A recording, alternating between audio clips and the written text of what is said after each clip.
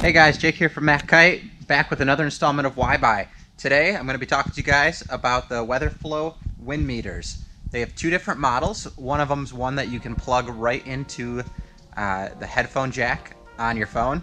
If you're a newer iPhone user, sorry, this one ain't going to cut it for you.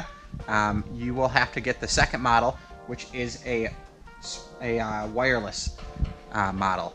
The nice thing about these wind meters, if you're not quite sure what the wind's blowing, especially if you're a new rider, it can be kind of difficult to figure out what size kite you should rig, especially if there's no other sails out on the water to tell.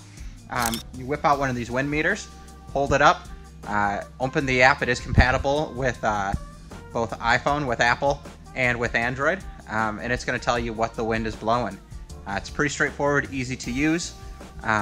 Again, you can just go with this basic model that plugs into your phone if you do have a headphone jack, and it's pretty easy. Or you can go with the wireless model if you don't want to drag your phone down to the beach.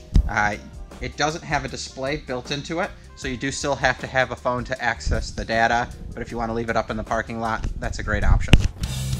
Hey guys, this has been Jake with Kite. Thanks for checking out Why Buy in 45. Be sure to check back as we're going to be uploading new product videos every week.